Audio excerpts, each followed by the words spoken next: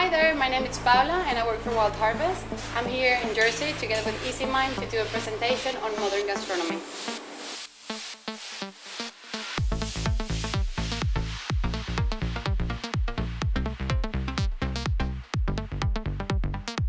So albumina, for those of you who don't know, it's dehydrated egg white. Traditionally, when you were going to do something with egg whites, you couldn't add more water to it. The albumina, what it allows you to do is to flavor your eggs.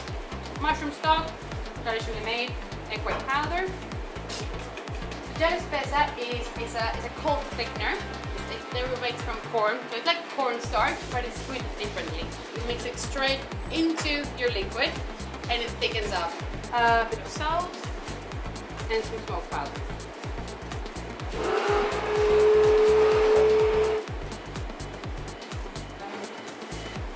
We're gonna make like a hot souffle.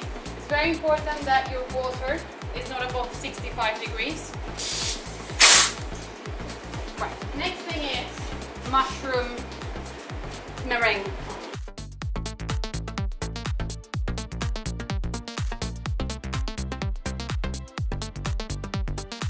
Same scenario.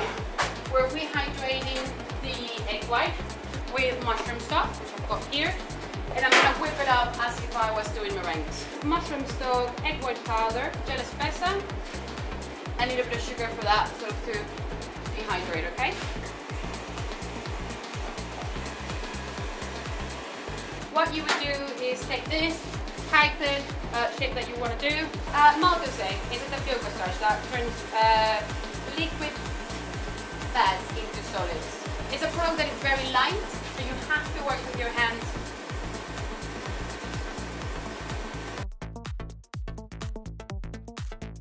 It will then become like a Play-Doh, like something that you can sort of shape.